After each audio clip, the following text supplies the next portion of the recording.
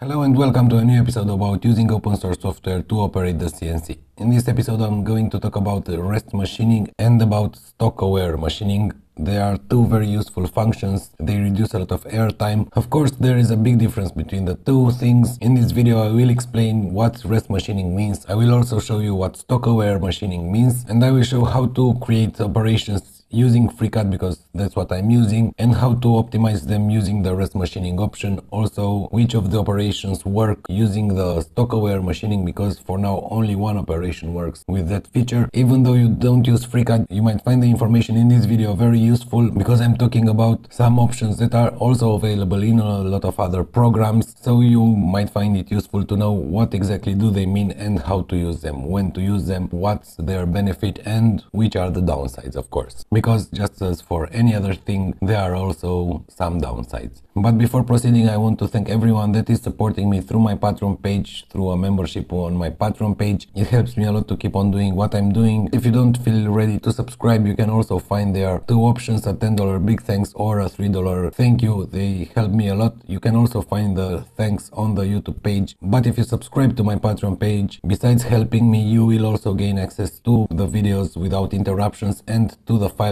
that I'm working on in each of my video. You can find them there, download them and study them. Check out everything that is set up in each of the files. So let's get started. I have a file already prepared here. It consists of two objects, a body, which is just a flat piece of material with a hole here, and a stock which has a shape a little bit odd. I've created this especially to show you the stock aware machining and to make you understand the difference between the two options, the rest machining and the stock aware machining. I have also created a job with a 6mm end mill and an 1/8 of an inch end mill, a 3.175mm end mill. I have set the speeds for both of them exactly the same. It doesn't really matter to explain what I want to explain to you. Let's get started. Deleted the operations already created. Let's go to the CAM workbench and create the first operation. We will make a facing operation for our piece of material. So let's select this face, click on the mill face operation, select the tool controller that I want to use, which in this case is the 6mm end mill. Click on the OK button. Now first let's click on the apply button to see what is going to happen with the default settings. If I click on the apply button, you can see I have a lot of zigzag movements at 45 degrees, which cover the entire face on the entire height of this object. So now let's change this pattern from zigzag to zigzag offset, because I think it's a much better option. It does this milling on the edge. This means I won't have any rough shapes at the edges of the object that I'm milling. In this situation, the corners will have a small material left over, a round-over material, because of the shape of the tool bit. How can I clean these little pieces in the corners? Well, I have an option here which is clear edges. If I click on the apply button, you can see now the milling is on the entire face of the object, but you have to take into account that this means the cutter will slightly get out of the shape of the object with half of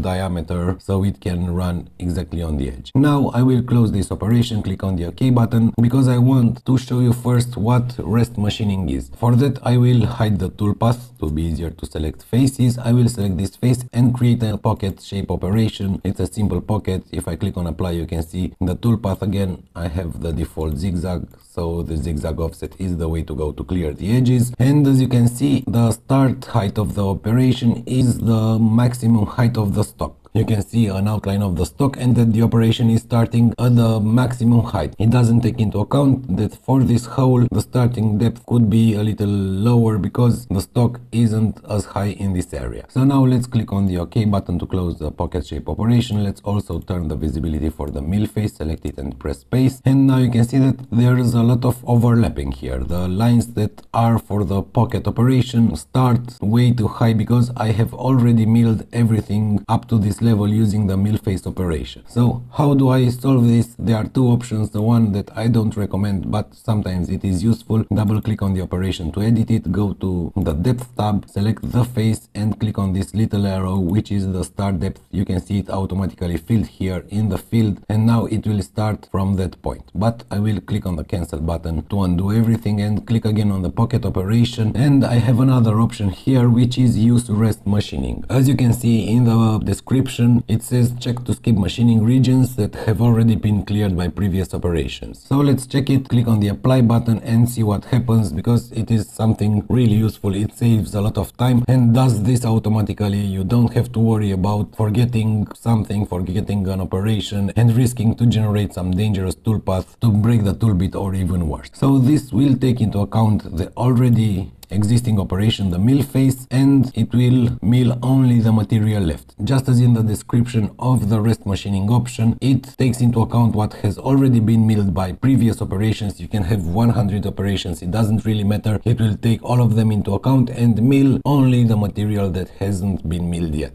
Of course, just as with anything in FreeCAD, you can also change this value from the data tab here. So here is use rest machining. It is set to true. I will leave it like this and I will show you when it doesn't work, because I've said in previous videos that it has some problems. For sure it does, but meanwhile I have discovered what things makes it go wrong and how to set everything up in order to get the correct result. I have also been told that this is not rest machining. The thing that I want to obtain with this pocket below this surface is not rest machining. Instead, I've been told that rest machining is something else, which indeed is rest machining, but is just a particular case of rest machining. Let me show you what I'm talking about, because this is also very useful in a lot of situations. So I have this pocket operation using the 6mm end mill, which means that at the inside corners, all the 4 corners, I will have some round over left by that tool bit. If I want to mill that extra material with a smaller tool bit, making a new operation and having all this toolpath is a waste of time. So let's just copy the operation using this button and double click on it, go to the tool controller and select the 3.175mm end mill, click on the apply button, and because I still have the use rest machining option enabled, let me just show you what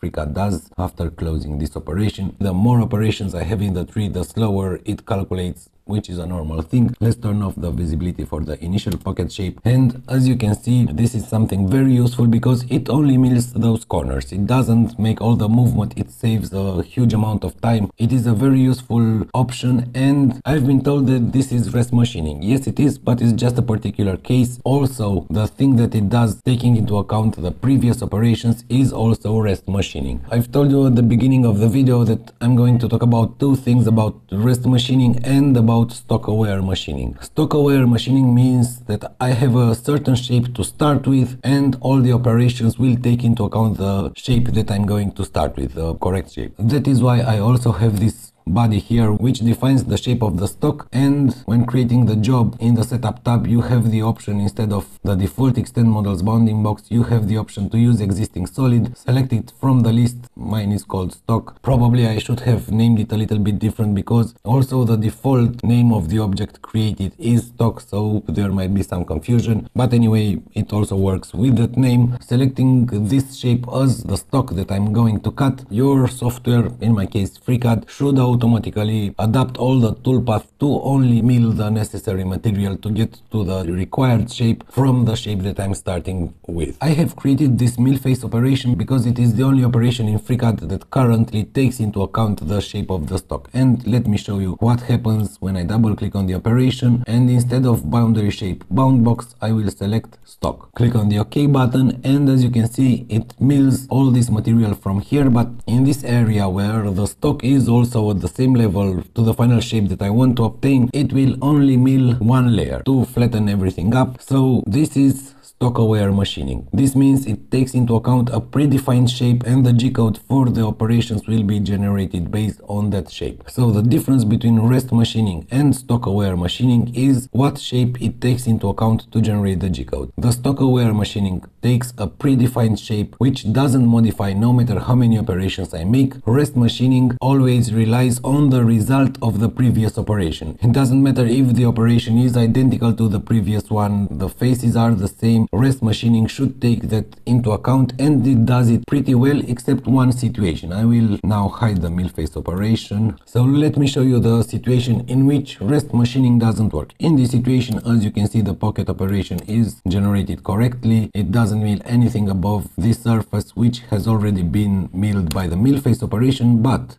if I edit the mill face operation, change the pattern from zigzag offset to offset, click on the apply button, you can see now the pattern, the offset pattern, click on the OK button, and now recompute the pocket shape operation. you can see that the rest machining isn't working anymore as it should, neither does the second operation. Let's just turn its visibility on and recompute it. Let's change the pattern for this operation also to offset. Click on the apply button, click on the OK. And now the final operation, when recomputing it, let's see what happens. As you can see, I have a lot of weird movement. I have a column here that is milled up to the top of the stock. Also, I don't know how visible it is. Also on these sides I have some weird movement. This movement here also shouldn't be there. It should just mill the corners from this level downwards. Well, it doesn't do that, and that is because of the offset operation. So rest machining simply doesn't work with offset. I've tried all the other options. With zigzag it works okay. With zigzag offset it works best because zigzag offset also clears the edges, all the material possible. It also works okay with line. Let me just recompute the two operations. Maybe I should right click and select recompute object. The second one still won't work okay because I haven't changed the pattern for the pocket shape. I will also change it from offset to line. Recompute both objects. And as you can see, I have a pretty okayish result. Here it does this wavy thing because I have the line pattern which doesn't clear the edges. If I want to do that, I should select an operation which also clears the edges. The only operation that correctly clears the edges is the zigzag offset, or the offset of course, but the offset doesn't work with rest machining. So I have only one option left, which is this zigzag offset.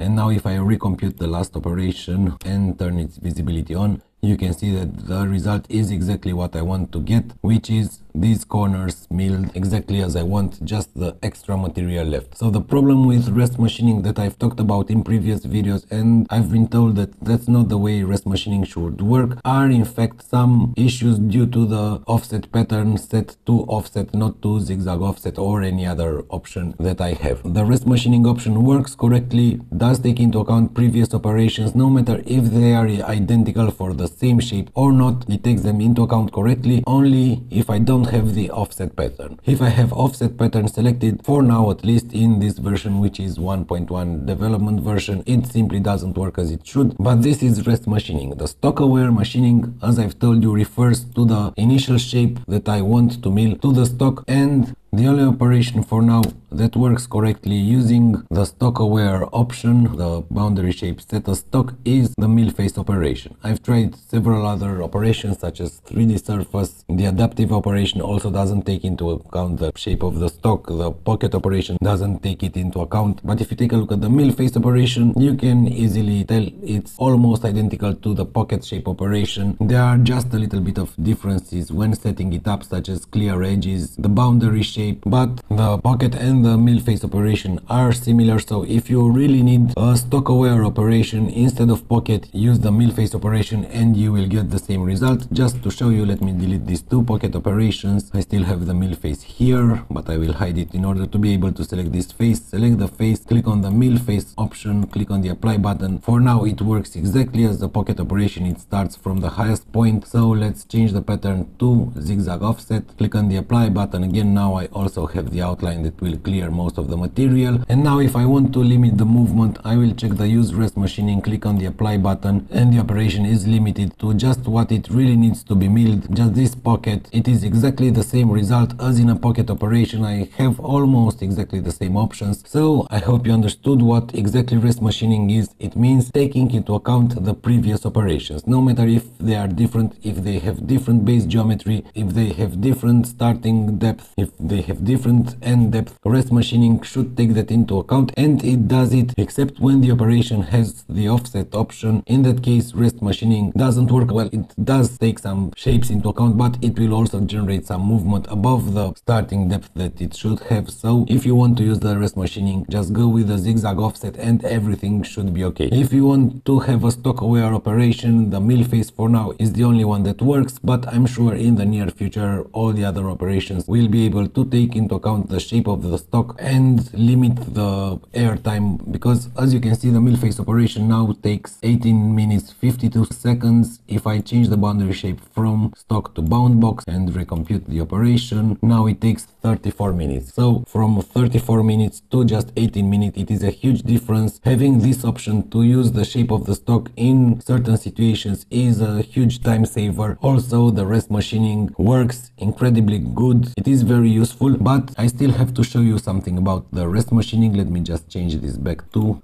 stock, recompute the operation, hide the mill face operation. Let's create the same pocket operation here, change to zigzag offset, and check use rest machining. Now it is limited to the movement that I have here. There are some situations when you need to take really good care when using the rest machining option. Let me just show you what I'm talking about. When I move the pocket shape operation before the mill face operation, as you can see, nothing is taken into account. If I export the job, the CNC will first mill this pocket, but it will start from this height. In order to avoid that, I have to select the operations, click on the recompute object, and now you can see that it will start from the correct height. I can also use the rest machining option on the mill face, and it should avoid cutting this area. Click on the apply button. As you can see, it avoids cutting what has already been cut. So rest machining works incredibly well if you don't use the offset pattern. With zigzag offset it works okay. Well, the pattern that I'm referring to is the pattern of the previous operations, not the current operation that is using rest machining. So if you are going to make a project in which you'll use rest machining, make sure you don't use offset for any of the operations. Also, take care when modifying the order of the operations. Don't forget to recompute them. Now let me change the order back again, recompute the objects, and show you another situation where rest machining is not behaving as it should, or at least in my opinion, because safety should be the first thing taken into account. So I have set everything back as it was before. First the mill face operation and then the pocket. But what if I delete or disable the mill face operation? Now the mill face operation is disabled, but the pocket shape hasn't been computed. Take care to these little details. Always double check the toolpath generated, because in this situation, since this hole is in this position, yes, there won't be any danger. But let's edit the body, edit the sketch,